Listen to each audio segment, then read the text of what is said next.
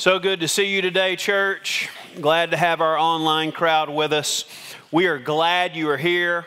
Whether it is your 100th time with us, your first time with us, you are welcome here. You belong here. Whether you are a faithful person or pulling for the 49ers today, we are glad that you are here. So glad that you're here. I'm fired up today already. I'm fired up. I tell you what, for the parents, if for any kid in your car on the way home ever asks, why does your preacher, why does Mr. Mitch sometimes not sing during the songs? And why does he just lift his hands up? That is because the lump in my throat is so big that I can't. God is moving in the life of this church. And so sometimes, whether just doing this when you can't sing, you just do this. And I am just blessed, as I know you are, to be a part of seeing what God is doing in this place. Brothers and sisters, as we get into the Word of God today, please be turning to 2 Samuel 9. 2 Samuel 9, we continue part 2 of where we picked up last week in the life of Mephibosheth. So I encourage you, if you're like, boy, I missed that part 1, go back and listen to that. That's not about me. That's about the Word of God being preached to this broken earthen vessel. Go back on our website, listen to that. And part 2 this week, we're talking about as a church being inviting to belonging. We just don't want to invite people. We want them to have community here and be a part here. As you're turning to 2 Samuel 9, let me say something pretty provocative. And before you head for the doors, give me a second to explain. God is not all you need. Now, that would be one, if you caught me on the wrong day, I'd head for the doors. Because you bet, Mitch, God is all I need. Why don't you make your case for that one? Adam is living in a perfect environment in the book of Genesis. Exalted status, unhindered access to God. Sin has not yet entered the discussion. Perfect environment, exalted status, unhindered access, and God comes down and says, not good. Something's missing. Community, belonging. God says that God is not all you need. God has placed us in His community. And so today we want to continue that discussion of what it is in the life of Mephibosheth to understand belonging. We read this story last week, but I always believe the reading of God's Word, even at length, is good for the church. And so let me do that now. 2 Samuel 9 and 1. David, in this soliloquy, asks himself, is there anyone still left of the house of Saul to whom I can show kindness for Jonathan's sake? Now there was a servant of Saul's household named Ziba. They summoned him to appear before David. And notice the language here. The king said to him, are you Ziba? At your service, he replied. The king asked, is there no one still alive of the house of Saul to whom I can show God's kindness, His hesed love? And Ziba answered, the king. Well, there is still this Jonathan. He's lame in both feet. He's helpless. Where is he? The king asked. Ziba answered, well, he's down in Lodabar. He's at Machir's house. So King David had him brought from Lodabar, from the house of Machir, son of Amiel. When Mephibosheth, son of Jonathan, the son of Saul, came to David, he bowed down to pay him honor. David said, Mephibosheth, at your service, he replied. Fear not. There's no need to be afraid. David said to him, for I will surely show you kindness for the sake of your father Jonathan. I'm going to restore to you all the land that belonged to your grandfather Saul, and you will always eat at my table. I've got a place here for you. Mephibosheth bowed down and said, what is your servant? What is this? That you should notice a dead dog like me. Notice what David doesn't do. Now let's talk about that term dead dog. That's accurately something you've called yourself because you have nothing that could benefit me. No, David doesn't do any on that dead dog business. It's as if he didn't even say it. We're not even going to tolerate that here. The king summoned Ziba, Saul's steward, and said to him, I've given your masters grandson, everything that belonged to Saul and his family. You and your sons and your servants are to farm the land for him, bring him crops, bring him land, so that your master's grandson may be provided for. And Mephibosheth, grandson of your master, will always eat at my table. Now Ziba had 15 sons and 20 servants, so they got after it. Then Ziba said to the king, your servant will do whatever my lord the king commands his servant to do. So Mephibosheth from that day forward ate at David's table like one of the king's sons. He's not second class. He's one of his sons. Mephibosheth had a son named Micah, and all the members of Ziba's household were servants of Mephibosheth. And Mephibosheth lived in Jerusalem because he always ate at the king's table. And just so you get it clear that he didn't deserve any of it and didn't qualify for it, he was lame in both feet. Last week we talked about the purpose-filled way that David lives his life in this instance, in this story. David wasn't always perfect, but in this story, man, he's having his best day. He's living a covenant, purpose-filled way. And in so doing, one morning he asked himself, who can I show God's kindness to? In effect, we talked about last week, how can I act like God today? Because that's what God does for me. How can I act for God today? Because that's what God does for others. Let me give you this morning 4 mindsets, 4 understandings we have as a church that allow us, that prompt us, that inspire us to show God's kindness to others. Now, if you've got that handout, I want you to get to the back of that handout. There's a sermon outline. If you have anything to make notes with today, I want you to make notes today. Because if you are a part of this church and belong to this church, I am unpacking what God's Word says it means to be a part of this local body of believers. These are the understandings we have from Scripture, and specifically this story, of what it means to be a member of this place we call the Park. And I'm ready to give it to you, and I hope you're ready. So I want you to lean to the person on your right and your left right down and say, I'm ready. Go ahead. I'm ready. All right, now that you're ready, we can get underway. Number 1, we understand that we are only here by grace. That's what we understand at this church. Like Mephibosheth, he is a foreshadowing of us. We have qualified in no way under our own power and deeds to be here. We are here only because the Son of David invited us into his table. Amen, church? That's why we're here. 2 times it says of Mephibosheth, he was helpless. He had no business being there. He didn't get there on his own. He says of himself, I wasn't a dog, which in that culture is not like what we keep in our homes, a pet, a family member. A dog back then is something to be discarded, to be avoided.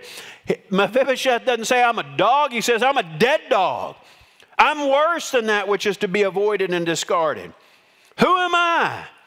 But church, let me say this. To understand that we're a Mephibosheth character that don't deserve to be here is a good understanding in the Scripture. It is to get at the heart of one of the points of who we are. But to focus on Mephibosheth is to miss the main point, to miss the real point, the real person, and the real question involved here. How does David one morning wake up and say, how do I show his kindness? See, it's one thing to be a Mephibosheth and receive it. How do you wake up one morning and say, how do I give it? And the way that you give it is you have a mindset like David, we talked about this last week, that is prompted by covenant, by promise. This was not an emotion for David. This was not a feeling for David. This was not David waking up on the right side of the bed morning David.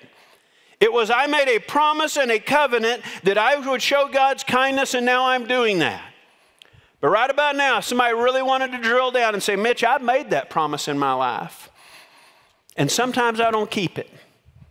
Sometimes I've made that promise to be a God kindness showing person to others, and sometimes I'm selfish. How do I understand a piece of information in the Word where I begin to live that out? 2 Samuel 7. So we back up a little bit, 2 chapters.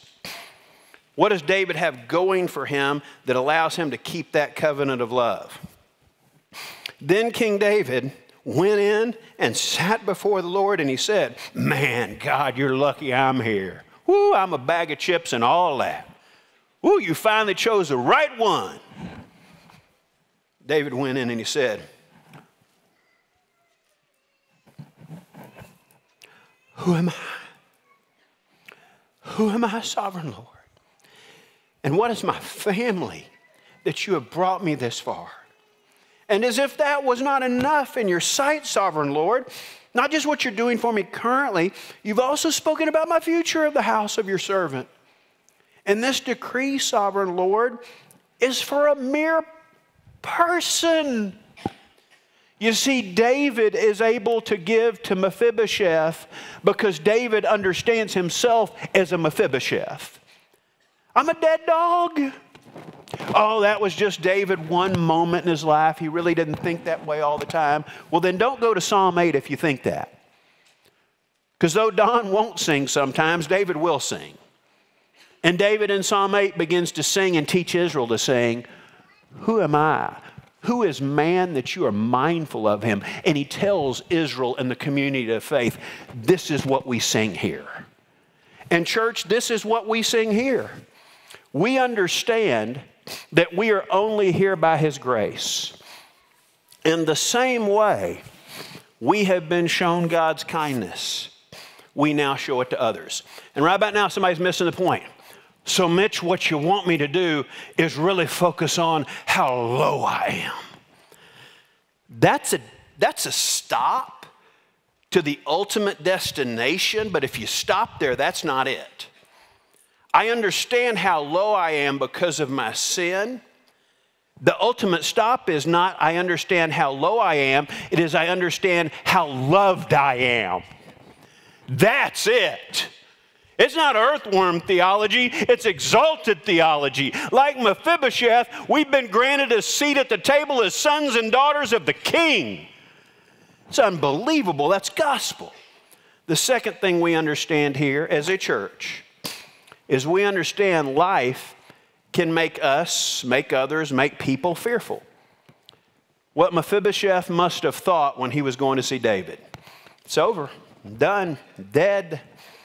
I know what happens to people who used to be a part of the former realm of the king. He shows up, David's first statement, fear not, don't be afraid. We understand today life can make us people anxious. It can make us hopeless. Life can be downright frightening. Whether it's health issues, financial issues, raising kids, taking care of parents. Wait for this next year. I wonder if any politician will play on fears.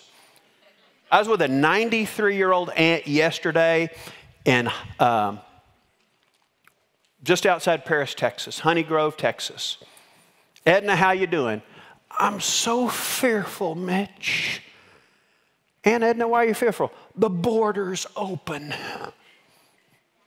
Vote, be concerned, do something about it. But if you're 93 living in Honey Grove, Texas, don't let your last days, I'm so fearful.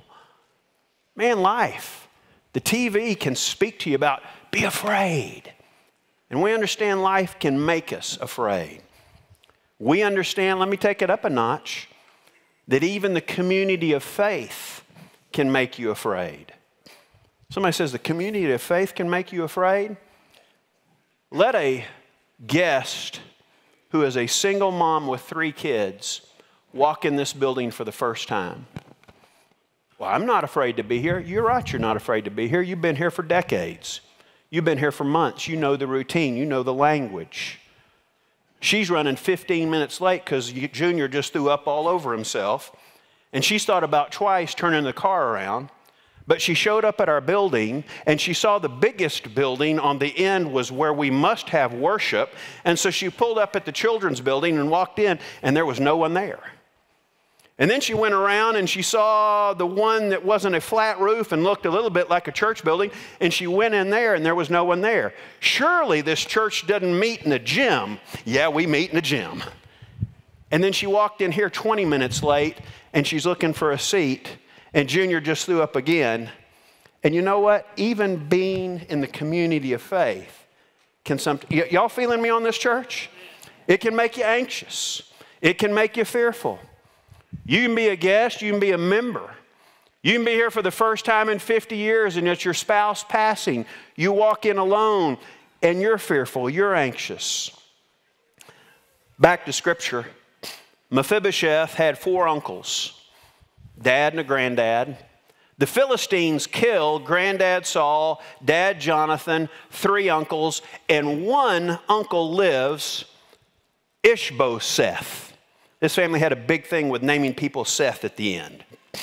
Ishbosheth lives. In the turmoil of the transition between Saul's kingdom and David's kingdom, it looks like Ishbosheth, Mephibosheth's uncle, is going to be king for a moment. And he doesn't make it. Well, the Philistines must have got him too.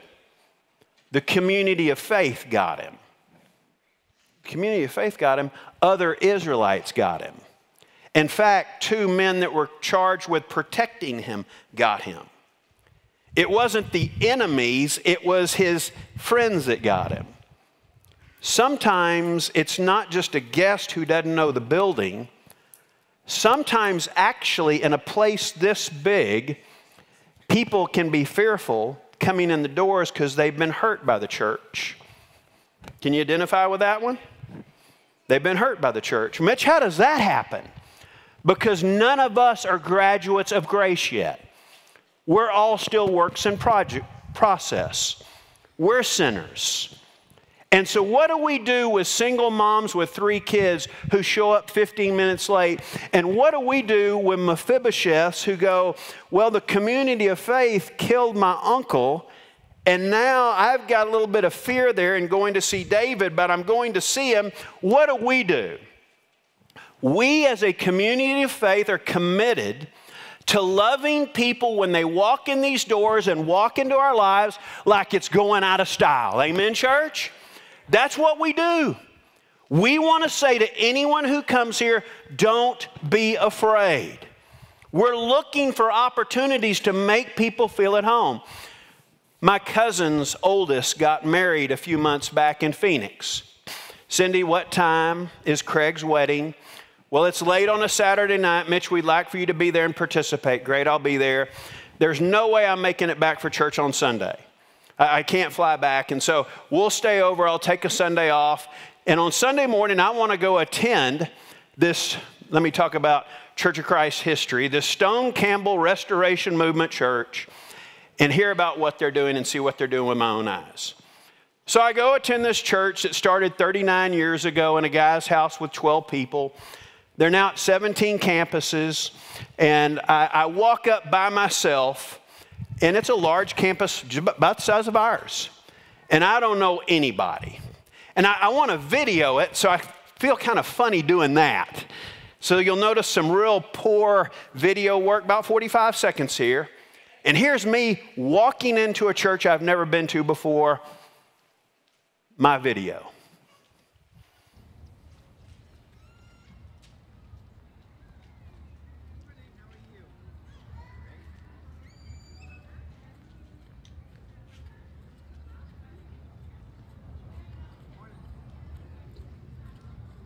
How's it going? Good, how are you? Good.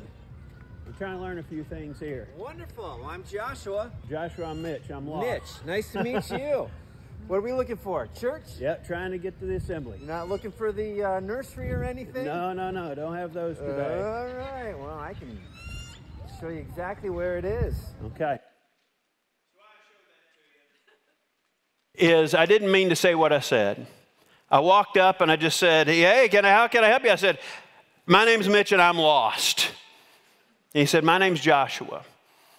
And the video, why I went ahead and turned it off it was him leaving his guest services purchased at Sam Tent. And he walked me all the way to my seat and sat me down, waited for me. You say, Mitch, you told this story about another church a few months back. It's another story, different church. Waited for me to get done with his wife, said, how did it go? How are you doing? Something there spiritual about a guy saying, I'm lost, and a guy named Joshua, name meaning God delivers you, delivering you to your seat. Church, I'm going to get real with this. Can I get real and not just talk way up here?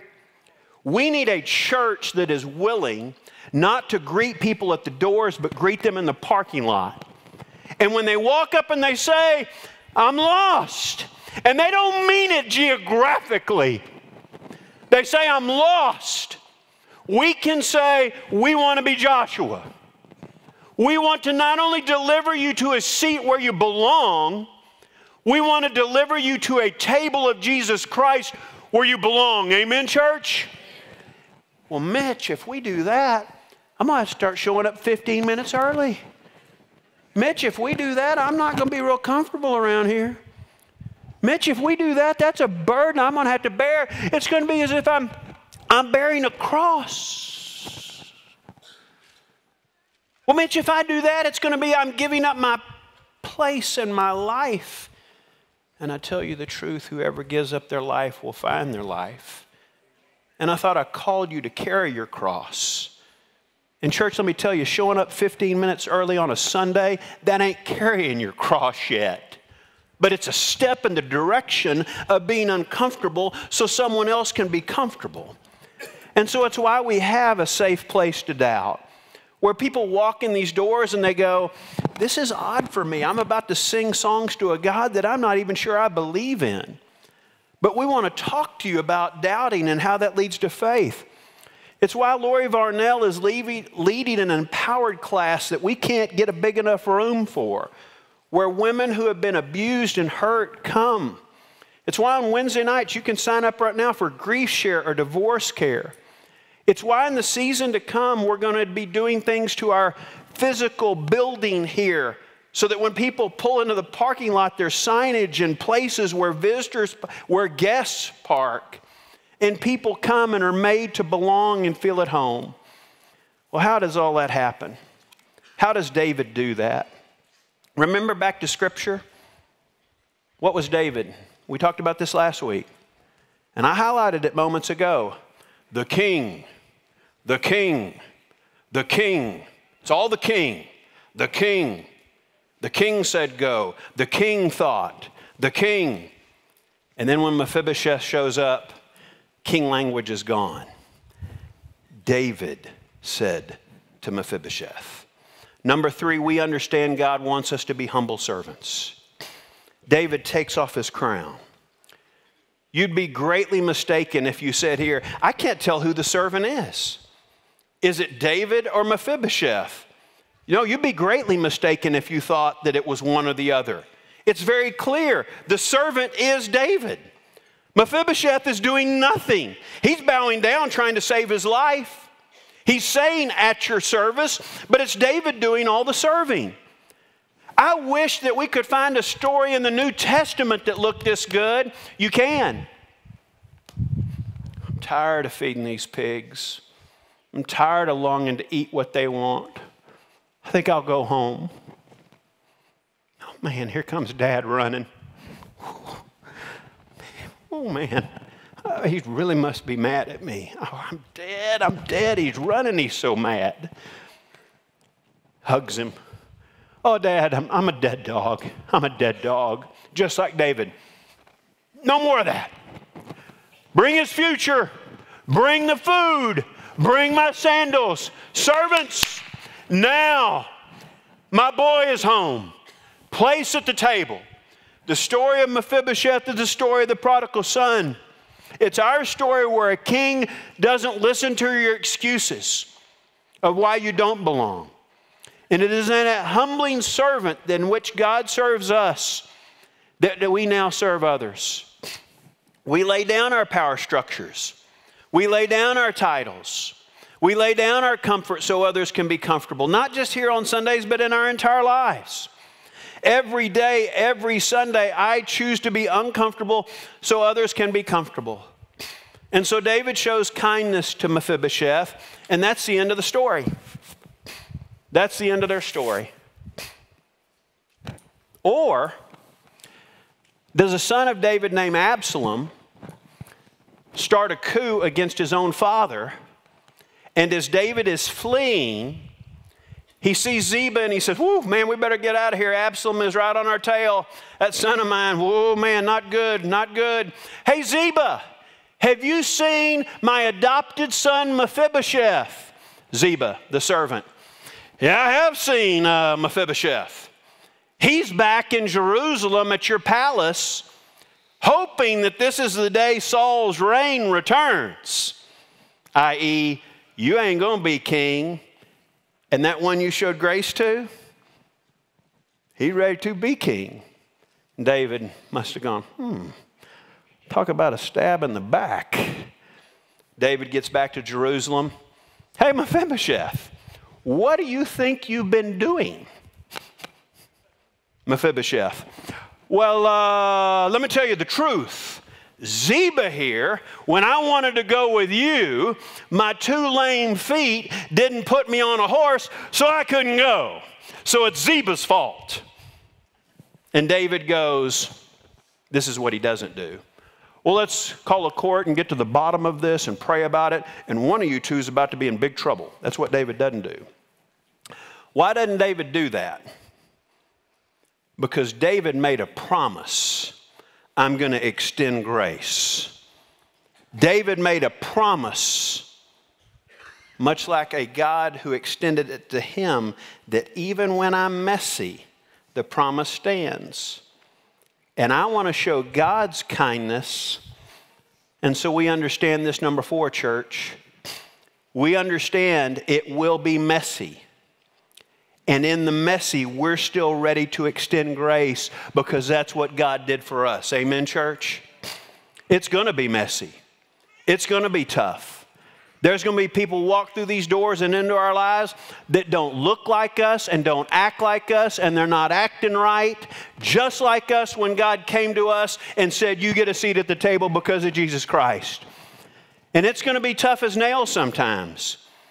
But like Charlie Mahaffey said, we're going to err on the side of mercy. Well, that won't always be compatible with me, Mitch. We're not talking about compatible anymore. We live in the light of covenant. I'm not always going to prefer that, Mitch. We don't live in the light of preference anymore. We live in the light of promise. I'm not always going to like what we're talking about doing here. We're not talking about like anymore. We're talking about living in the light of love, His love. And so compatibility gives way to covenant, preference to promise, like to love. Last thing I want to share with you today is our commitment that we're all going to make. We're committed to belonging. And before we talk about extending, let me get down to brass tacks here, extending community to anybody else, if you're within earshot of my voice and you have not yet said, I want to be a part of this community, we want you to make that step today and invite you to do that. I want you to do today what the preacher that is preaching to you has never done. Bad preacher. You know what I've never done? I've never placed membership at a church. I've never done it. I've been at 3 churches in my life. The first one, somehow, after I got baptized, I just was a member. I didn't sign any piece of paper. They just did that. I was 12 and didn't understand that. I went to college. A church hired me to be an intern. Guess what? I was a member the next day.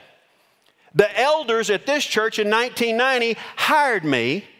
And somehow, when you get hired, the elders kind of like the minister on staff to also be a member. It just happened.